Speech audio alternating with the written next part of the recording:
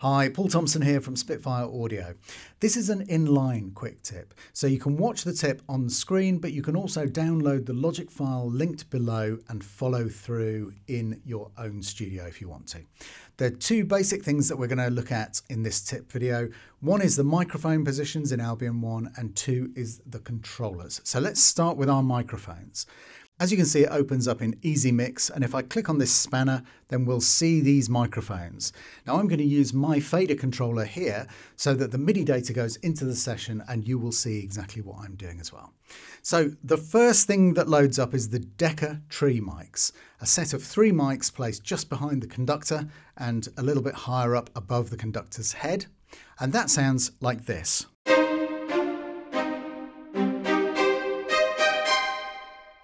Now, as you can hear the instrument very clearly, nice and crisp, but you also get the sense of the sound stage and of the room and all that kind of stuff.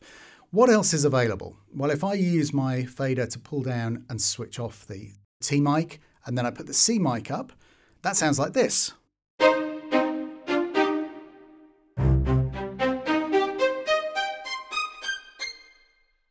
Now you can hear there that the close mics are very much drier sounding. Still a tiny bit of the room in the background, but also they give you a slightly wider feel of the stereo spread.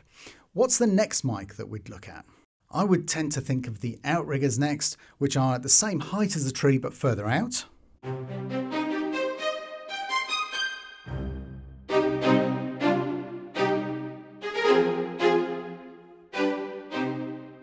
And then finally, the ambient mics, which are the most distant mics in the set.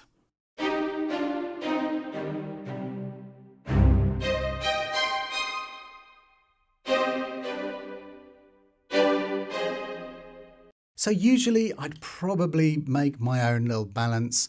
I'd probably have maybe the tree and the outriggers set. Let's turn the ambience off. Something like this.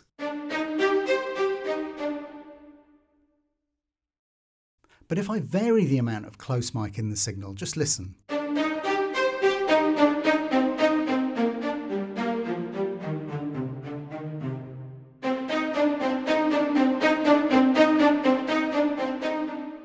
You can hear it really changes the sound of the overall picture that you're getting. Now I'm going to keep the same mix up with the long strings, and we're going to look at the controllers. But just first of all, have a listen to that sound.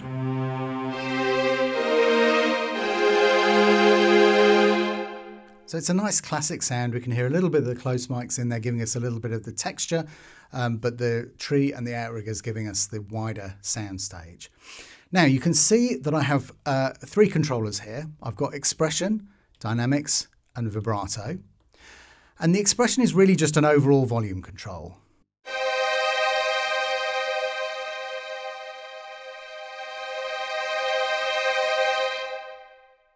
As you can hear, the volume really is the only thing that's changing. You're not the intensity of the sound, the kind of dynamic of the sound isn't really changing. It's just getting a bit quieter. Now, conversely, if I use the dynamic controller, listen to the difference.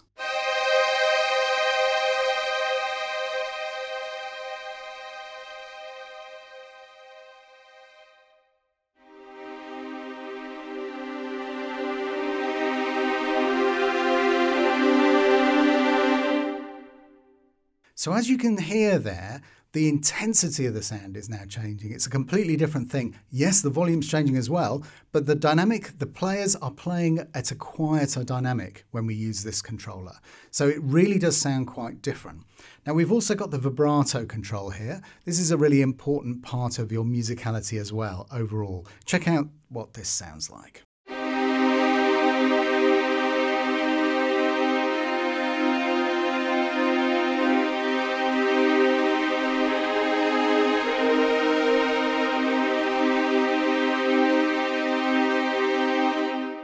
So you can hear there's a really lovely change there between the non-vibrato, the very, very still sound, and the very full vibrato sound. Now for me, this is a really key part of the combination of both of these dynamic and vibrato controls. If you listen to how I might play them together,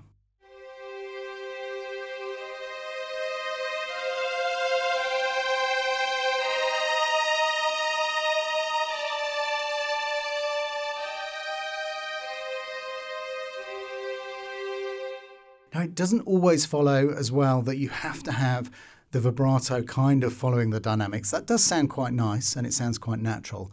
But an alternative way is to make the stronger, the louder dynamic non-vibrato and the quieter dynamic vibrato, like this.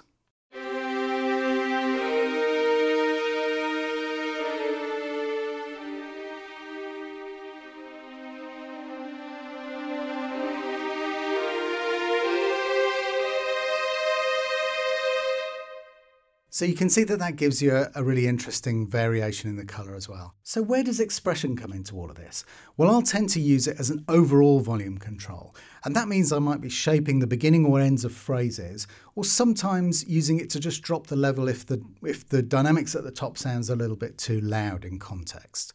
But I won't really ride it in that sense of, of moving it up and down the same way that I move the dynamics up and down, because it starts to sound a little bit unrealistic. So I'm going to leave the vibrato set right to the top. And then here are my two controllers.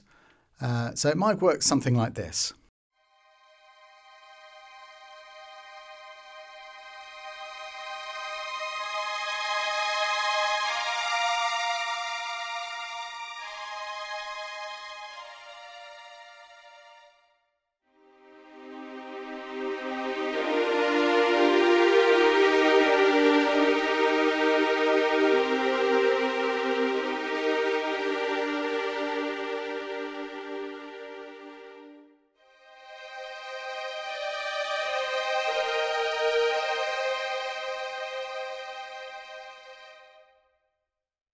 So as you can see, I'm leading with the dynamics most of the time, and the expression is just like an auxiliary control. It's almost like a kind of trim control for the overall volume.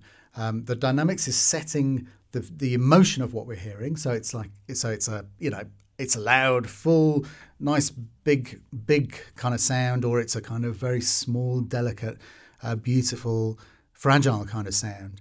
That's the kind of primary control, and then the expression is there to just alter those balances a little bit so that you can get your overall track balanced. The one thing that is important to remember when making using orchestral sounds like these, or any kind of sound really, but especially orchestral sounds in your productions, don't feel too tied down to the dynamic and the volume that comes out of the patch as a result of that dynamic. It's absolutely normal in all orchestral recordings, and I'm talking about classical recordings as well as film score recordings or game score recordings. It's absolutely normal for these things to be nudged around and for the quiet bits to be brought up. And that is something that we're probably not always completely familiar with, especially in classical recordings, but I guarantee you it absolutely happens in those as well. So don't worry about that. It's whatever makes it sound good, that's the main thing. Don't feel like you're cheating or you're breaking the rules or something if you're adjusting the volume of things. It's just what makes it sound good and sound right to you. So I hope there's been some useful information in there. Thanks for watching. See you on the next one. Bye-bye.